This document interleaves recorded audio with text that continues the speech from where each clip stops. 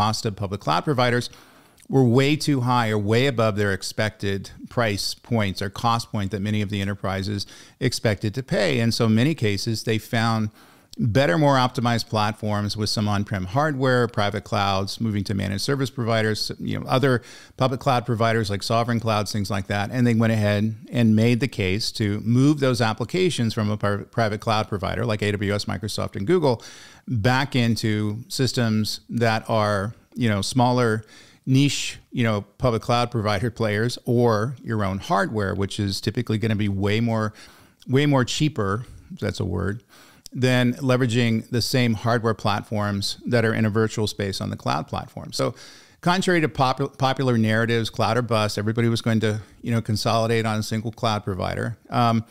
This was something I saw coming a while ago. So moving key workloads back to the on-prem system when the cost control became an issue, in other words, they're just paying too much to run on the public cloud providers, was really the only option for many of the enterprises out there. Enterprises, by the way, do not want to move from their public cloud platforms back to their on-prem systems, because that's going to be a big pain in the neck to do. And also, you're admitting you got it wrong. You're admitting that the migration you made 10, 15 years ago was wrong thinking. And you didn't understand the cost of those platforms at the time. And now the cost of hardware, things you buy and put in a data center, are way less. It's going to provide you with a monetary advantage in making that happen. And so that's why we're seeing so many repatriation projects going on today. And according to the surveys, huge amounts are going on.